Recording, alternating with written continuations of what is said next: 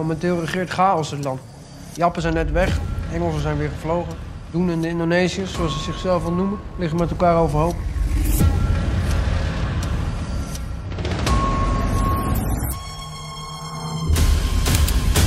Ze noemen hem de Turk. Ze zeggen dat hij niemand hoeft te rapporteren. Ik ben hier gekomen om mensen te helpen of net als de rest een beetje rondjes te lopen. Kun je door goed te doen de zondes van een ander vergeven krijgen?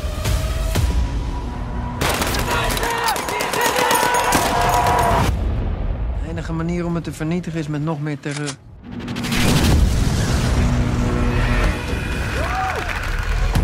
Vraag je je nooit af wat we hier nou eigenlijk aan het doen zijn? Onze Vader, die in de hemelen zijt, geheiligd worden uw naam.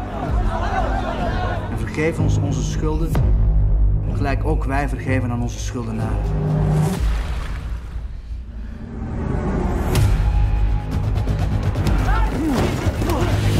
Wat hier gebeurt, heb ik me niet voor ingeschreven. Er zijn maar 2 soorten mensen op aarde. Jagers en prooien. En jij?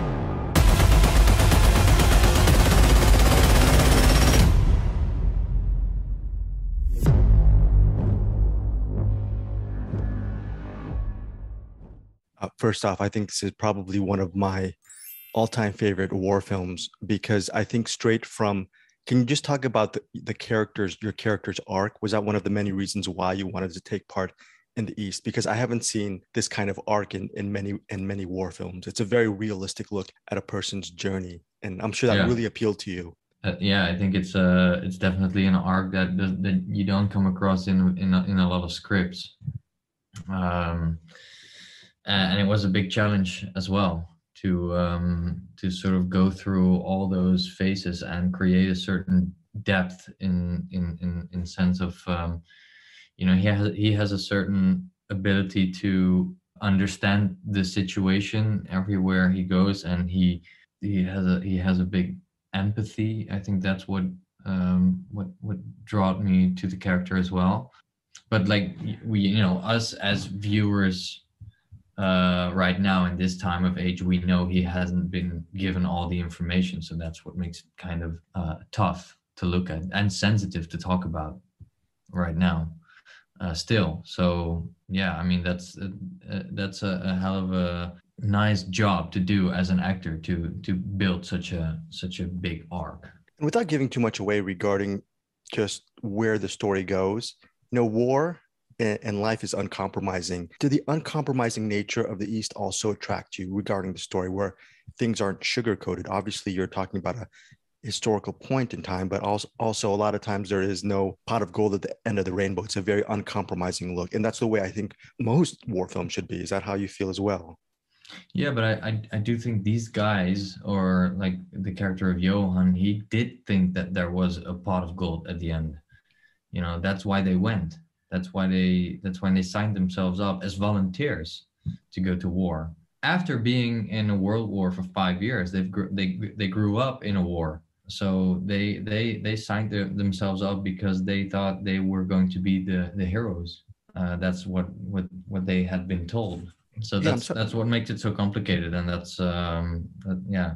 I mean, there are so many different angles to look at the situation. These guys are, in a certain sense, also the victims of the situation. You know, when you're portraying someone from another time, how much, especially for this role, I'm sure it's different from when you were young in Winter and Wartime, but that also dealt with, I'm sure, tons of research. But what now, you as an adult, what kind of research and journey did you go on as far as just preparing for this character? And does that early chapter in your life, did that ever help you, that experience from long ago, or is that just another time in your life as far as getting prepared for this film? Definitely another time. I mean, that was like back then when I was 14, I just go away from school for 3 months. It was like a holiday. That was the way I looked at, you know, being a young actor.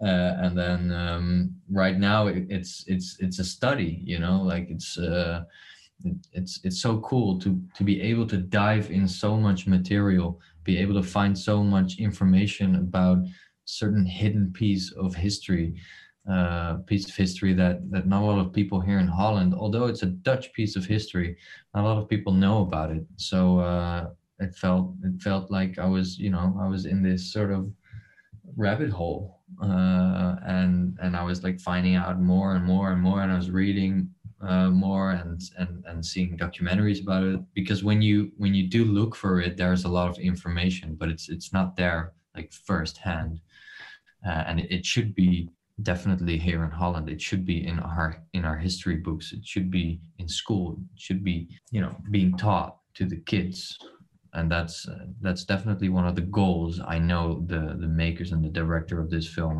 have. To Years make ago. it more like common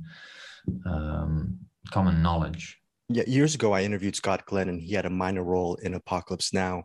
And he talked about how he actually spent several months in the Philippines, even before they started shooting Apocalypse Now, just traveling to just another part of the world. He actually lived with a tribe and actually got to soak in the atmosphere. For you, can you just talk about getting out of your comfort zone as an actor, which I assume is one of the many joys of what you do, but just going to another part of the world and just the physical, maybe toll or emotional toll it took on you, or maybe you actually, on the flip side, maybe it just really reinvigorated you as far as the way you look at your craft and the way you look at your work. Maybe both go hand in hand. To be honest, there wasn't enough time and money for me to like go to Indonesia before the shoot and sort of feel the energy of that country and everything, the smells, the flavors, the temperature, the everything. So it was literally I was shooting another project, so I flew into Indonesia, and the next day we started shooting. And after my last shot, I had to go straight back to the airport and fly back home for another project as well. So it was kind of tight, but it did happen though along the way during the shoot. You're being sucked into this completely different world where everything is different. And I mean, we worked with like Indonesian crew. I think 80% of our crew was Indonesian. I think that really, when you see the film, you see that as well. It really breathes that country. You sort of, it's almost like you can smell Indonesia when you look at the film. It sounds like Indonesia. It looks like Indonesia. And that's what makes me really proud when I look at the film as well. When I saw the film for the first time, that's what most spoke to me. That like I really felt that it breathes that country, which I think is really important as well. Where, for example, Apocalypse Now is set in Vietnam, but it's been shot in the Philippines, and which is a really important factor for the director to really shoot this film in Indonesia as opposed to the Philippines, for example. This is a movie that's so diverse and complex, and I want to know from you personally, what was it like receiving, I'm sure, just a wide array of reactions to the East? Are you just taking everything all in? Is it really cool for you to actually get all kinds of dialogue from high to low to complex? And what has that experience been like for you, just to receive that dialogue from the audience, the viewers? Yeah, really, really touching and overwhelming, because there's been so much reaction to it, and it really says something about how sensitive it still is, and how many people still have a certain bond with it one way or another.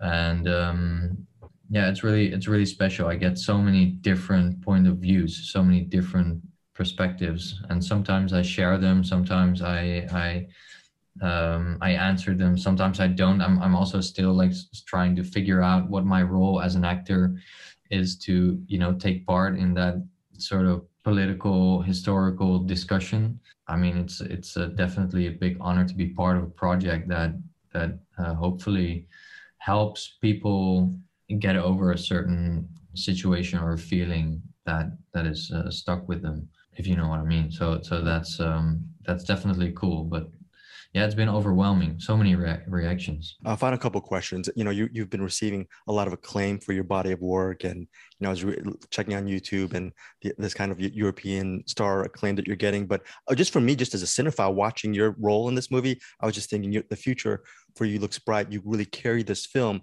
all the praise that you get and the fact that you're considered up and coming and your future is bright, to you, does that feel good, or is that ultimately just noise that you just have to ignore and just continue to do your work step by step moving forward?